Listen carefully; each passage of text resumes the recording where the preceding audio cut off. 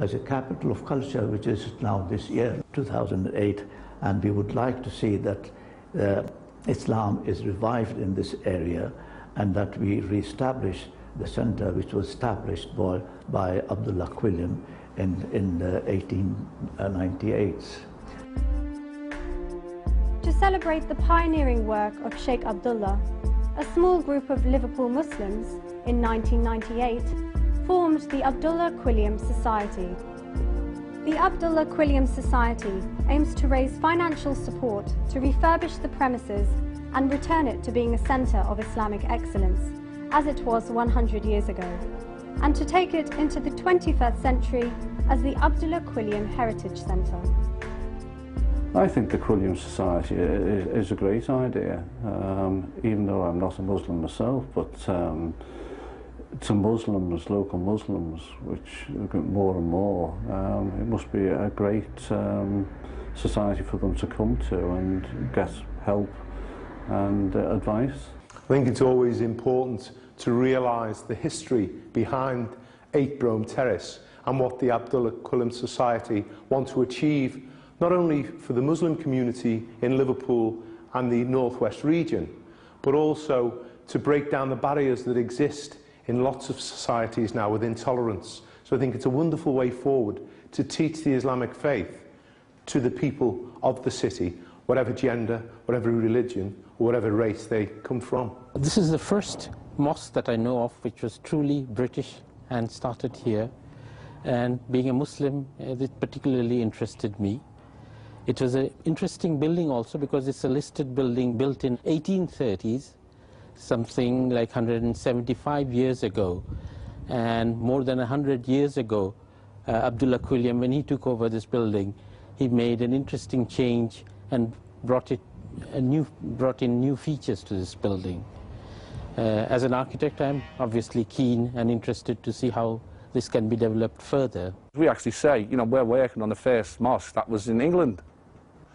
And everything has had, shall we say, full and utter discussion. The mix of the cement had to be what was done in the late 20th century. The stainless steel gutters have got to look like lead. All the pipework has got to look authentic as we can, but with modern materials. And that's the challenge.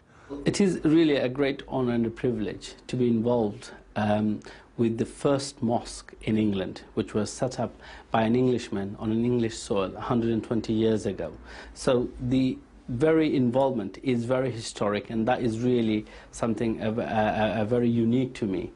First of all, we'd like to restore the first mosque in England as it was 120 years ago, and also to have a state-of-the-art, an Islamic museum, unique again in the European soil, and also to use the center for interfaith dialogues and community cohesion, a place for learning for all communities. Also, we will have an Islamic garden and also a further prayer room as a mosque built with the modern design and the backyard. Abdullah Quilliam Foundation, established only a few months ago, has a different agenda, a completely different program, whereas we have been established for nearly 10 years, and we have been working very quietly to establish a center which will be called the Abdullah Quilliam Heritage Centre, and that is one of our main objectives. This is an incredibly important project for not just the whole British Muslim community, but for the global Muslim community, to actually see and have forever, if you like, professionally archived his words, his actions, and what he did in this community, which was dynamic and vibrant and committed to a British Islam. So that's an Islam which is authentically Islamic and true to the faith and to the deen, but also authentically British. I think as we build through the safer, stronger communities and have real community cohesion, it's important that everybody is able to access all community centres like the Abdullah Quilliam Society will establish in Brougham Terrace. And I think it's important, the educational aspect. It's important that it is an office space, a workspace for people to work in. It's important that it's a museum of history so people can see where Abdullah Quilliam came from, what he did, and what he actually achieved for all the people of Liverpool as we work towards a very tolerant society. I was really honoured when I was asked to become patron of the Abdullah Quilliam Society, and especially the refurbishing of the Islamic prayer room and the turning it into the Islamic Heritage Centre in Liverpool. And for two reasons I decided to do it. Firstly, Jesus told us that there were two commandments in the end: to love God with all your heart and to love your neighbour as yourself. And if I was to say, well, who is my neighbour, then in Liverpool the Muslim community is my neighbour. The Muslim community is the neighbour to the Christian community. And how do I show that love for my neighbour? It seemed to me that one of the ways I could do that was to help in the refurbishment of the Abdullah Quilliam Centre. At the moment we are restoring the roof of the building, which is costing us £150,000. We urgently need that, and also in total it will cost us around £2.5 million for the full refurbishment. Of course, as far as the fabric of the building is concerned, it's very sound, and perhaps it will take less than £1 million to restore it, make it habitable. But that is not the idea. We are not going to let out rooms here. We want to establish it as a cultural centre, a propagation centre, a centre of excellence from which we can propagate, from which we can invite all people, as the Quran says, to the way, invite all to the way of thy Lord, with beautiful preaching. And the response from the Muslim community, I mean, in regards to funding, how have you found? Unfortunately, and it's very sad to reflect, that the Muslim community seems to be in a deep slumber. Nothing seems to excite them.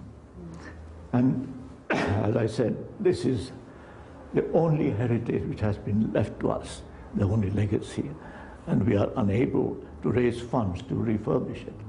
All we need is a bit of money. So we have appealed to the sheikhs in the Middle East, we have appealed to the rich people in this country, but so far we have had no response.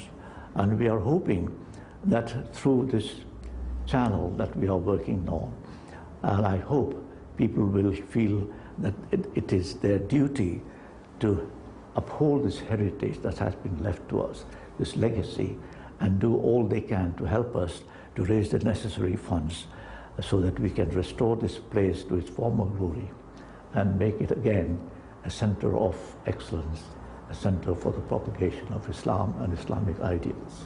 So my plea would be really is to do get involved in this project, do contribute what you can, and let's retain our Islamic heritage as it should be retained for the betterment of today and for the future. If we don't uphold our Islamic history today, what can we leave for tomorrow's generation? Abdullah Quilliam's pioneering dawah work in Liverpool and his prolific writings and lectures on Islam became well known not only in England but across the world. In fact, we can exclusively reveal that Abdullah Quilliam played a crucial role in introducing Islam to Japan. We came to know the first Japanese Muslim, Abdul Halim Noda, who happened in 1891, went to Istanbul during the Ottoman period, and there he met Abdullah Quilliam, who was coming to visit Istanbul, and after a dialogue, Noda accepted Islam and declared his faith in this. And since then I become interested also in Abdullah Quilliam, because through him the first Japanese become Muslim. I traced the story of Abdullah Quilliam. I also searched for the first American Muslim, Alexander Webb, who was ambassador of US to Philippines and become Muslim.